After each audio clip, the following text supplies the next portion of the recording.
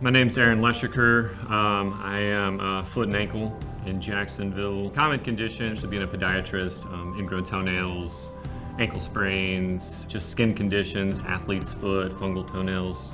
A lot of the times, if left untreated, they can always turn into something worse. I have people who walk in with ankle fractures. They just feel a little bit unstable. They come in, you take an x-ray, and you have to let them know, hey, your ankle's broken.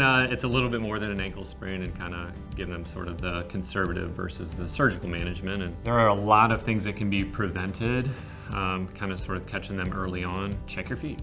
Look underneath. Did you step on something, right? Especially diabetics having neuropathy and such. Catching it on the back end, it requires sort of oftentimes surgical intervention. If you come in and you have an ulcer on your toe, kind of like a breakdown of your skin, you catch it 5 or 6 weeks later, it's an amputation. You catch it 1 or 2 weeks in, and it ends up just being some minor wound care and getting you back on your way and kind of monitoring it from then on.